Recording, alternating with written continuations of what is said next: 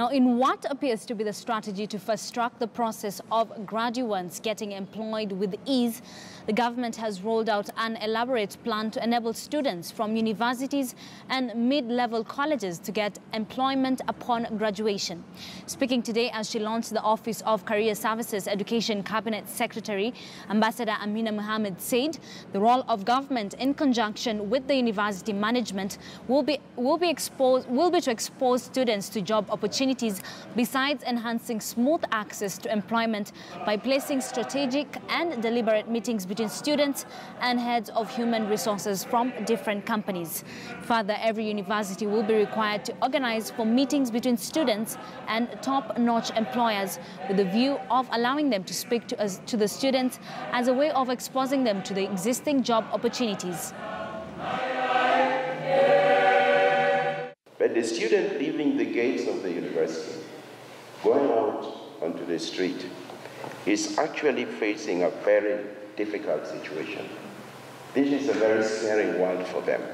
And we take it for granted that they can cope. But most of the times, they're not able to cope. So it would be obvious to anybody who interacts with the students immediately after graduation that they need a lot of assistance. On the other hand, the students often come back to us then. After they have gone out and they find it is very hot there, they come back to us and they say, now, Professor, can you help? That is another problem by itself, because we don't have the structures to help them. So we don't even know exactly how we should help this student.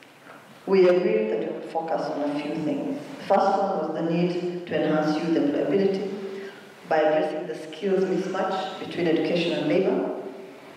And we knew that this would involve the provision of training and work experience that is relevant to market needs, not only in the formal sector, by the way, because that's a poor employer as we have already established, but also in formal sector.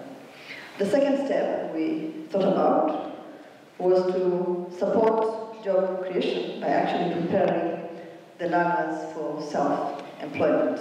And the third was to enhance labor market information and its access to the students, guide learning institutions as well as the learners regarding the opportunities that are present in today's market, as well as those that will be present in tomorrow's market.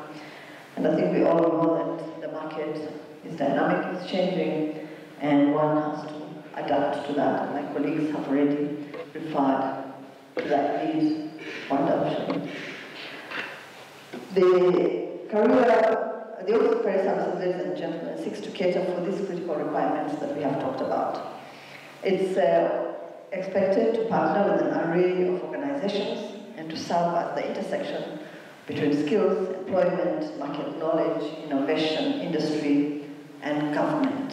The core responsibilities of this office will include the following: partnering with industry to provide internship, apprenticeship, training and job opportunities for students. It's not possible to acquire experience in your institutions of higher learning.